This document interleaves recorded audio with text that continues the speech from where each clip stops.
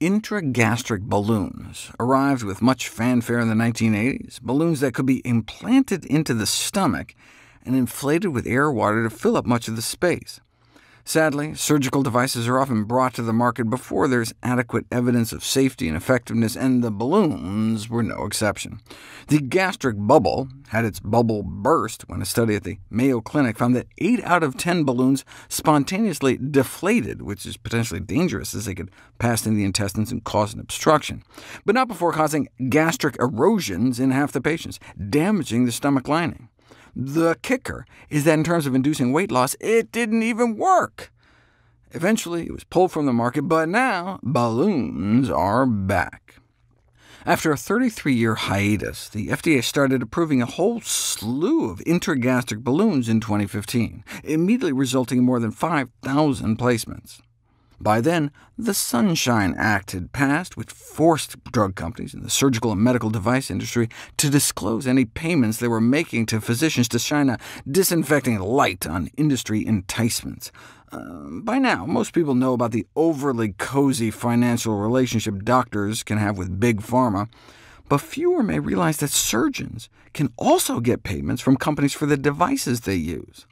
The 100 top recipients of industry payments received an unbelievable $12 million from device companies in a single year.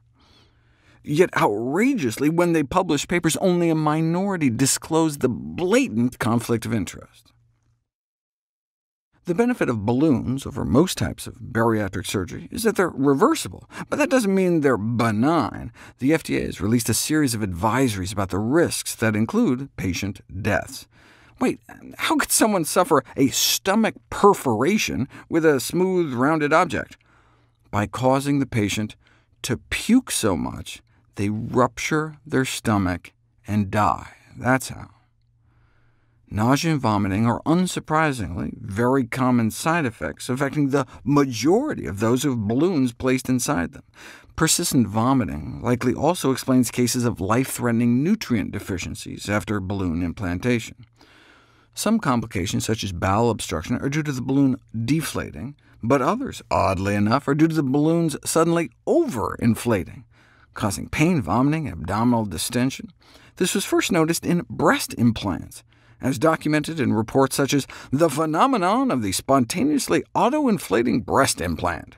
Out of nowhere, the implants just start growing, increasing breast volume by an average of more than 50%. It remains, one review noted, an underreported and poorly understood phenomenon. Interestingly, breast implants were actually used as some of the first failed experimental intragastric balloons. As with any medical decision, though, it's all about risks versus benefits. Industry-funded trials display notable weight loss, but it's hard to tease out the effect of the balloon alone from the accompanying supervised diet and lifestyle changes prescribed along with them in the studies. In drug trials, you can randomize subjects to sugar pills, but how do you eliminate the placebo effect of undergoing a procedure? Perform sham surgery. In 2002, a courageous study was published in the New England Journal of Medicine.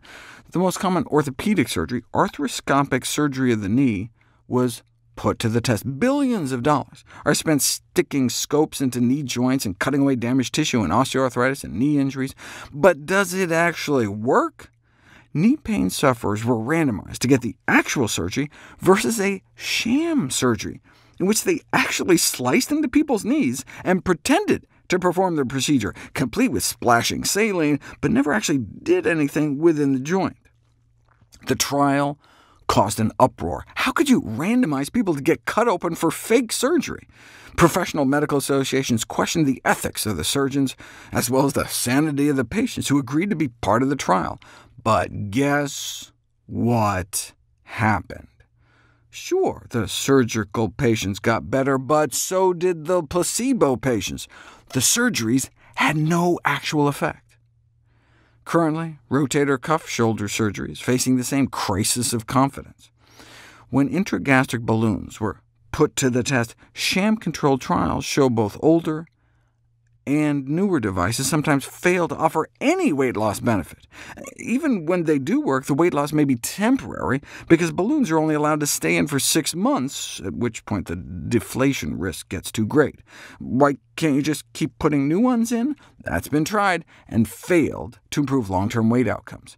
A sham-controlled trial showed that any effects of the balloon on appetite and satiety may vanish with time, perhaps as your body gets used to the new normal.